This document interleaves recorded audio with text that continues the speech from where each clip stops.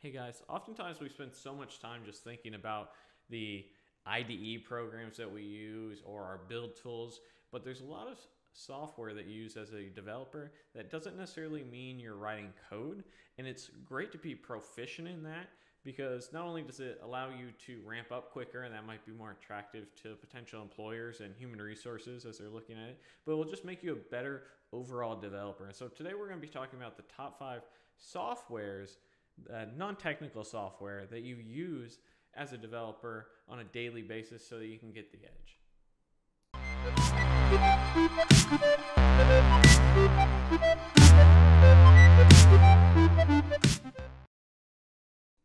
So I want to thank my sponsor Zoom, who sponsored this video, and I always appreciate when a company reaches out to me for a product that I use. I've used Zoom at the last 2 out of 3 jobs that I've had. I use it every single day at my current workplace. We have a company-wide IT meeting. It goes on Zoom. It can house up to 49 videos on there, so you get to see everyone participating. Some of you don't want to see, some of you do. But the point being that it's very fluid. You can have up to 1,000 people on the line with it, and it works on any device. So some days when I'm doing stand-up, I've had to call in on Zoom, and they're doing a video conference, and other days I'll do a video conference when I'm working remote, or I'll be on the other side of the camera at the office. But I'm using it every single day, and when I set up my meetings in Outlook, it comes with a standard Zoom invite because as software developers, you're going to be working with dozens and dozens of remote devs in your career. You need a great way to be able to screen share and debug each other's code and go over the differences. And because we've partnered with Zoom, and I appreciate that very much so it's always easy to be sponsored by someone's product that you actually use, and I do use Zoom every day. But a few things, you're actually going to get a free account if you're interested in it, and I encourage you to check it out because this will be something that you can get up and running and going at your new workplace. And, of course, check out the pro accounts as well. So the free account, you can basically use you and one other person for unlimited minutes. The upgraded version, you can use it for as many people as you want for unlimited minutes. The only difference is the free account, once you have like 3-4 people in there, they cap it at 40 minutes a meeting, so you might have to restart it there. But definitely a software that you should get comfortable with, as well as just use it to sort of pair program and plan and join together. But that's my first must-know software to give yourself the competitive edge. The next must-know sort of software, and really if you've been working in development on a team of devs, you probably are using like Jira or VSTS, now referred to as Azure DevOps. And I have to say, I've grown to love more and more as this platform has continued to grow. And, there's always been a couple things I liked about it. The ability to do the code reviews in here, I find it very helpful. So if you're not familiar with it, I might go ahead and just describe it a little bit more in detail. So this is your one-stop shop for everything, really, at the end of the day, where the boards, those are where you're going to have your tickets. And, if you're using Scrum, you're going to have your sprints, and people can see what you're working on, where you're at, and you can move it along. Like, oh, well, I'm developing on this. Oh, it's in QA now. Oh, it's in release ready. Oh, it got sent back. Let's move it back. You have your pipelines where you're going to be able to do continuous integration, continuous deployment, and start setting that up so that you can handle the builds yourself. And of course, you have the repos, right? So you're probably going to be working in a ton of repos any place you're going. You're going to need access to the code. It's a nice one-stop shop there.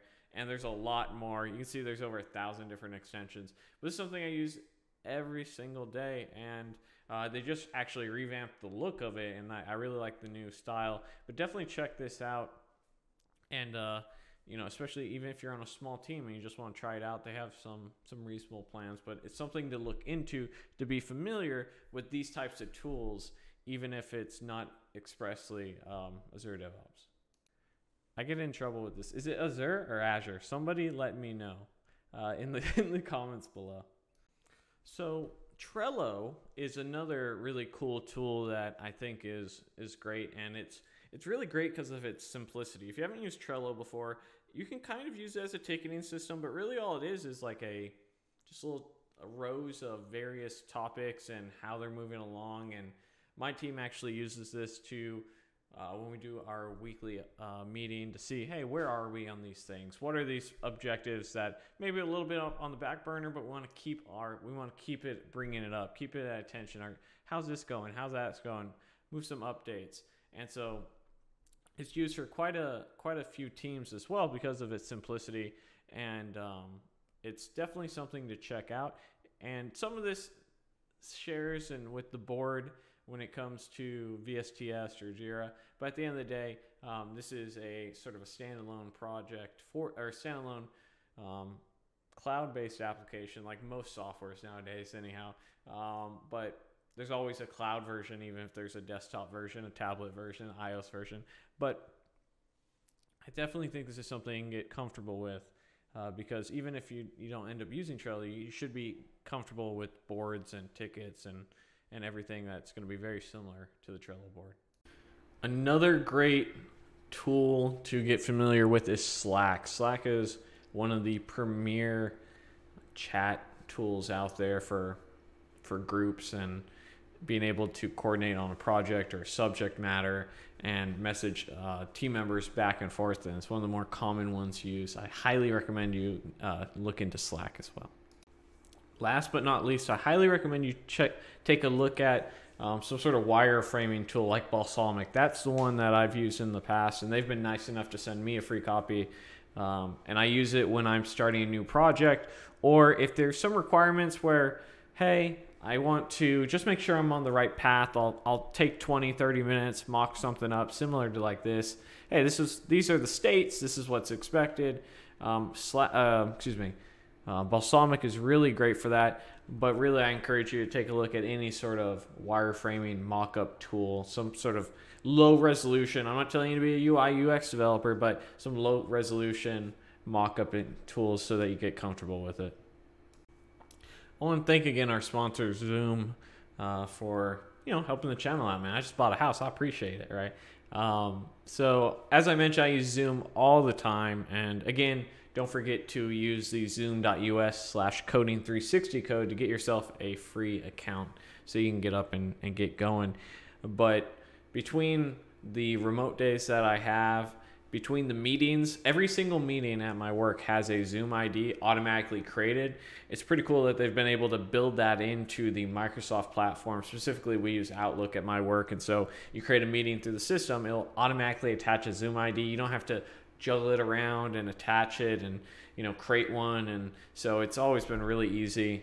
So I really use that Zoom plugin every time I set up a meeting. Now I always forget how to set up meetings, so it's always nice when something is already set up ready for it to go. But I hope you guys found this helpful.